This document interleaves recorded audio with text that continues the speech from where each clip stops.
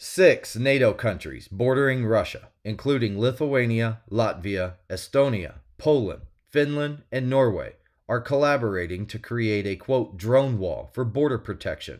This was announced by Lithuania's interior minister. This initiative will use drones and advanced technologies alongside physical infrastructure to guard against provocations and smuggling. While specifics on funding, timeline, and technical details were not provided, European Union funds may contribute, and each country must prepare individually.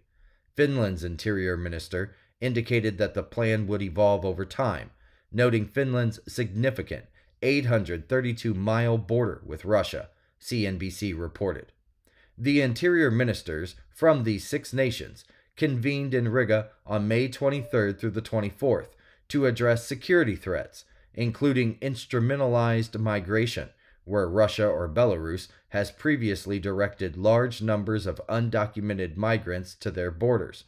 The goal is to enhance defensive measures against such tactics and seek European Union-level solutions to this common challenge.